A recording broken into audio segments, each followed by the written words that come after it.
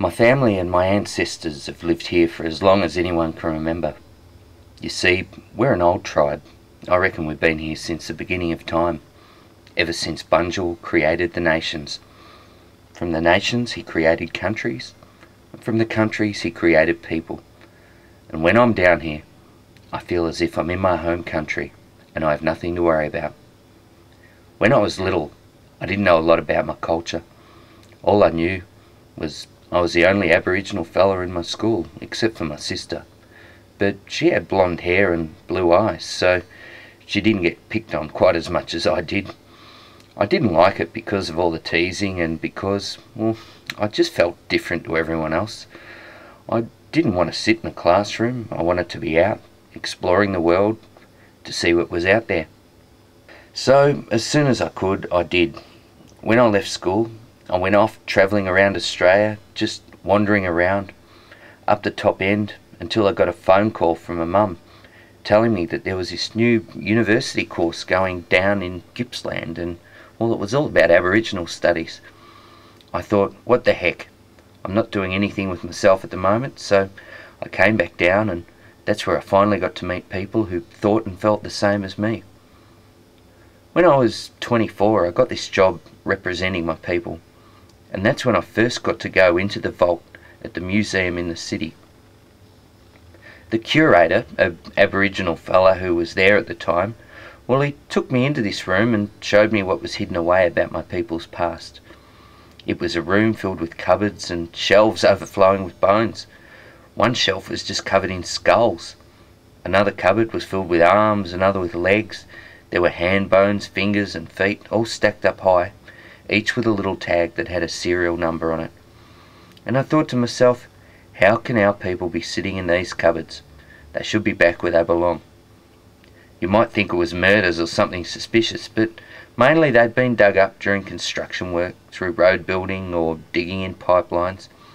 And well, when human remains pops up, first the police get involved, everyone gets interviewed, and finally anthropologists at the museum get involved in trying to work out who they are and how they got there. When it was decided they were Aboriginal remains, they didn't rebury them. They just put them into this little dark room hidden away in the basement of the museum. For 3 days straight, I sat in that room covered in goosebumps, sorting through the remains, reading the tags, trying to make sense of what I was seeing. Some of the remains were from as far back as 1886. Some were unprovenanced, which means that they don't know where they're from, while others, like the ones dug on Explosives Reserve, well, we knew exactly where they came from, and they were the ones that I worked with. I believe that you shouldn't touch any sacred sites, especially bones, without being well prepared. So I covered my arms in white ochre before I touched them, protecting myself from any spirits that may come with the remains. Then I had to organise them all, package them in foil paper, box them, and take them to be reburied back where they'd come from. There were 3 sets of remains marked Altona. 2 of them had no description on them, just a serial number, but one came with a phone number. I knew it was a long shot. I mean, the remains had been in the vault for more than 40 years. But I rang the number anyway, and that old fella, well, he still lived in Altona, and he used to work at the Explosives Reserve. He reckoned that one day he'd been digging up shell grit on the edge of the creek, and he dug up these remains as well. He took me to the reserve and showed me exactly where they'd come from. Aboriginal people are very spiritual. They believe a lot in the evil spirits and the good spirits. We believe that burning of the leaves, creating a lot of smoke, detracts the evil spirits from following you home.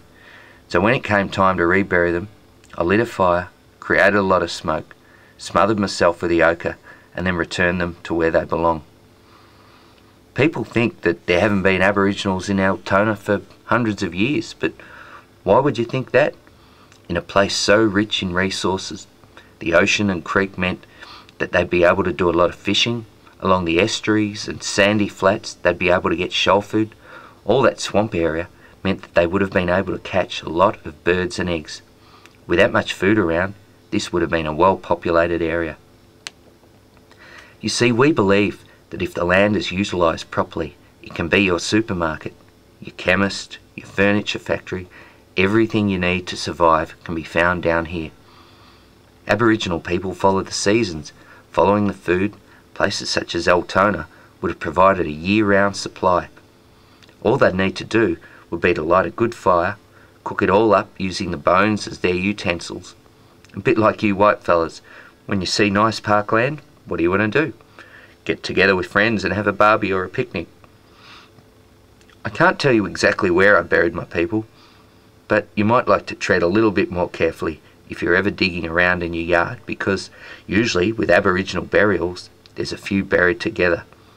But it's like my nana said to me, when I was a kid, you put back into the earth what you can take out of it. This is your land, this is your country, and from your country, Bunjil created people.